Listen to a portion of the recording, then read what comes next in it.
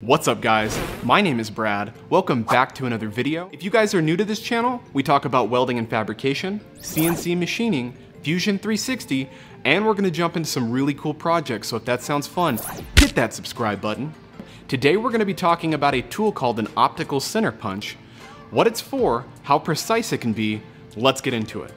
An optical center punch is a pretty precise and repeatable way of marking a divot into your part to later punch and then drill. This tool can be used in a variety of ways to accurately lay out precise points on a part, whether they are to assist in locating a certain feature, scribing lines around, or obviously, drilling holes. The differences in using a center punch and an automatic center punch versus an optical center punch are quite different. Depending on your tolerances or what you are trying to accomplish, each one of these tools will have their place. Now, using a regular center punch and hammer on some scribed lines that you laid out on your part is absolutely acceptable. Depending on your vision and tolerance, you can get decently close for some general fabrication.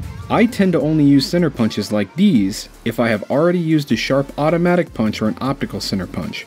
This is just to deepen the punch mark slightly so my drill won't walk when plunging into the material if I'm not using a spot drill or a center drill. Now we are talking about general fabrication and sheet metal layout here, utilizing hand drills, hydraulic punches, or a good drill press to make our holes. A regular center punch requires a hammer, and an automatic center punch stores energy utilizing a spring, so there is no use for a hammer and you can be a bit more accurate while looking a little closer and using two hands to align your punch.